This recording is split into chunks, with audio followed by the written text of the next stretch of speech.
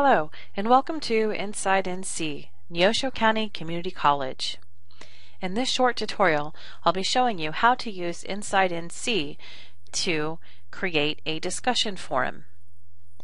When logging into Inside NC, you'll want to select the Forums page on the left-hand side of the navigation menu. After selecting Forums, then select Discussion Forums Portlet, which is found on the left-hand side.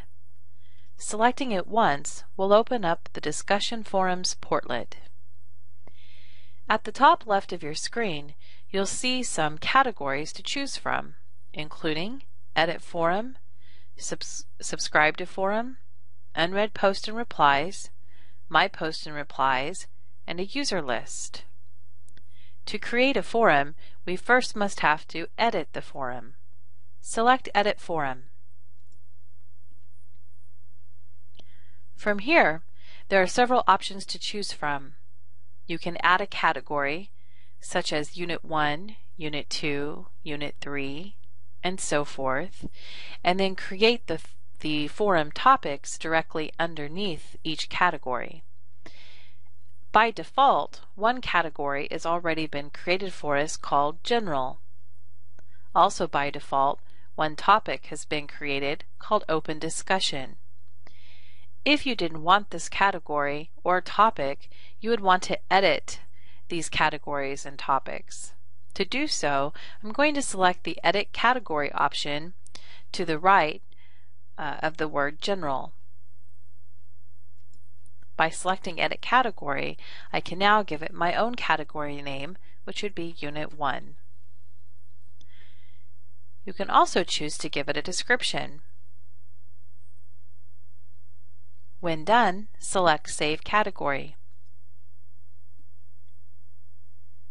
To add a topic, down at the bottom you can select the Add a Topic command, or, since there already is a topic, you can choose the Edit option and change the topic name. In the description, you'll want to be very detailed to the students in what you expect them to post and reply. This is where the description of your topic goes. Once completed, you can choose some additional options at the bottom. For example, you can set the activation to Display Now, Display Later manually, or display it on a particular date. Likewise, you can choose when you want the topic to end. For the new content, you can choose Post and Replies, Post Only, or Replies Only. These options can limit the type of new content people can create in this topic. The third option, that is Access. Do you want it available to all users and guests, or just to a restricted group? By selecting Restricted, you have the option of choosing who you want to select from.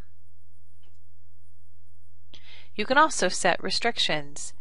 For example, viewers can see all the topic's content with no restrictions, or Post First, where the viewers can only see the content of the topic after they write their own post, or Private, where they can never see any other comments other than their own.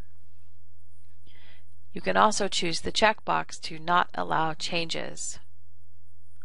Moderation can also be set if you want to approve or disapprove a post before it's made.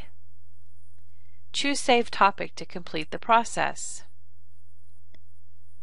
Here, you can now see our Unit 1 category with the corresponding topic. To add an additional category, select Add a Category at the top and complete the process in a similar manner. Now I have two categories, Unit 1 and Unit 2. For Unit 2, I'll also add a topic.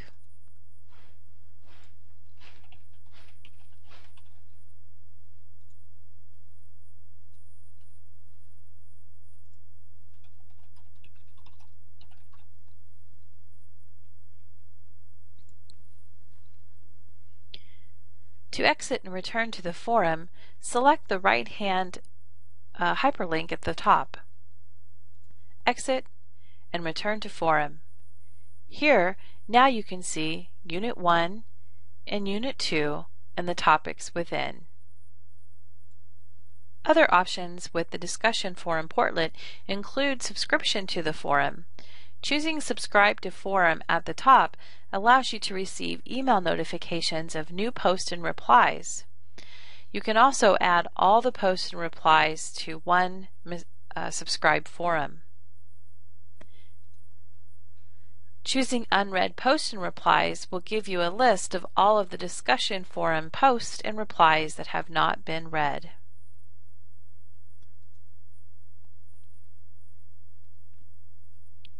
Your own posts and replies can also be viewed, and a user list with how many posts were made and how many replies were made.